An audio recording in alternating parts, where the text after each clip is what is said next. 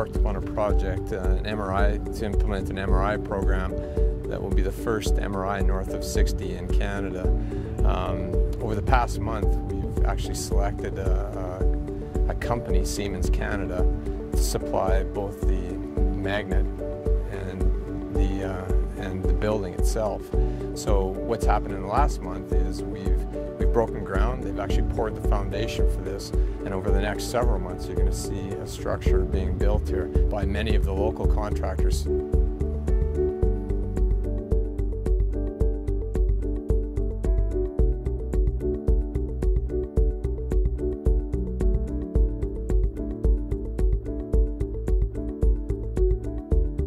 There's a lot of activity going on behind the scenes to make sure this MRI program is in place later this year or early next year, and so that we can receive patients.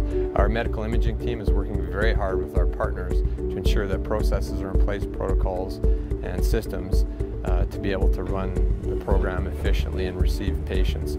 We expect to have the magnet here later this year and expect to be receiving patients early in 2015.